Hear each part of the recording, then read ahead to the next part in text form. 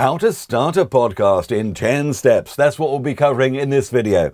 So it's perfect if you're looking for help with podcasting for beginners, and you don't even need to take notes. We've produced a free checklist for you. You can get just by clicking the link somewhere around this video. You won't even be asked for your email address. Just click the link and open up the checklist. Now, did you know that the number of people listening to podcasts has almost doubled in the last year?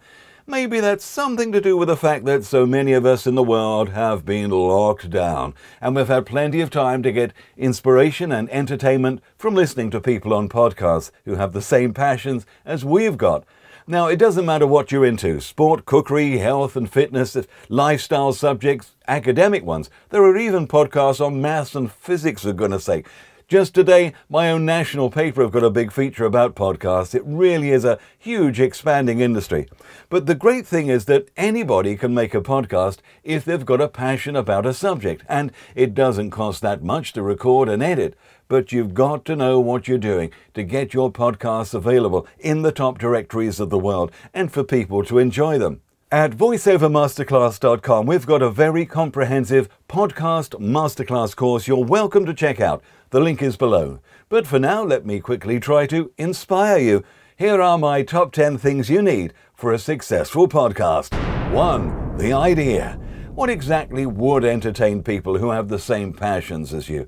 What would help answer any questions they may have? You need to select the all-important niche that your podcast has to settle comfortably into. So listen to other podcasts who have a similar niche, see what's missing there, and try to flesh out exactly what you would do in each episode, ideally every week. 2.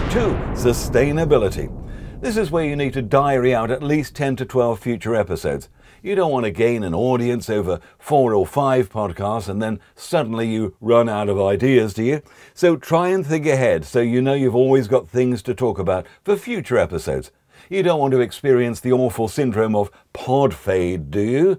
Think not of subjects, but of guests too that will bring that week's topic alive and be really relevant and a magnet for new listeners. Plus, and many people forget this, think of a completely non-topical podcast topic.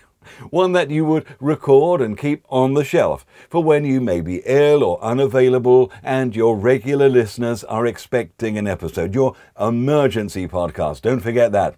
3. The microphone. So you've got a good quality laptop or desktop computer, that's fine. But your computer microphone is not going to be good enough quality to record a podcast, and definitely not good enough if you want to do voiceover work as well. So you need to get yourself a decent quality microphone. They don't have to be that expensive. Something like any of these on screen now are good quality, less than $150, and they're USB microphones. They plug directly into your computer. Then you need a boom arm, a microphone cradle so that doesn't pick up vibrations from the desk, and a pop filter to stop any nasty plosive sounds from your mouth being picked up by the microphone. 4. Editing software. If you're already a musician, you may already have some recording software on your computer like Cubase, Reaper, Pro Tools and so on, but don't worry if you haven't. Adobe Audition really is the best audio editing software, but you do have to pay for it. So, if you don't want to pay, download the free program called Audacity. It offers most of the features that you'll need to create good podcasts. 5. Prepare and record. Make sure that your computer and your software are reading the new microphone you've bought and not the internal one. Do some technical checks. Record in a quiet area of your house where you're surrounded by soft furnishings. You don't get nasty echoes. If you're doing remote interviews with guests and experts, don't use Zoom, don't use FaceTime. Better quality, use a new system like Riverside, which cleverly records as if you were at the guest's end. And you can also record quality video as well.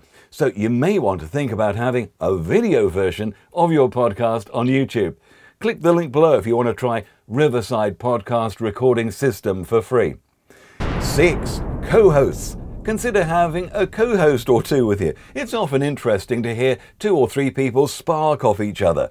If you're physically together in the same studio, work out a hand system where you can tell the other person when you want to butt in with something, or even when you finish saying what you want to say. This silent signaling system will help get a nice smooth interchange between you without you talking over each other. 7. edit and upload. Remember, a podcast is as long as it is long. You don't have to crush everything down into 29 minutes like a broadcast radio program. So use your judgment whether you think that an item is running on too long or you think it can sustain a bit longer. Once you've edited it all together, maybe with intro and outro jingles, you need to get the audio levels right, export it, and then upload to your host so you can offer your feed to the directories. 8. Get the metadata right.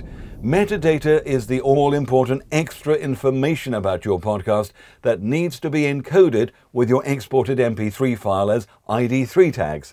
And together with the forms you fill in for the host and directories, this metadata helps new listeners find you when they want to hear a podcast on a certain topic or subtopic. 9. Grow your listeners. A really stunning and intriguing piece of square artwork will help to draw new listeners in if they're scrolling through, so don't skimp here. If you can't design well, find a freelancer on Fiverr or Envato Studio. And don't think that just using your social media will help grow your listeners, as your followers will probably already know about you and your podcast. Why preach to the converted? You need to find new people who are into your podcast niche or subject area.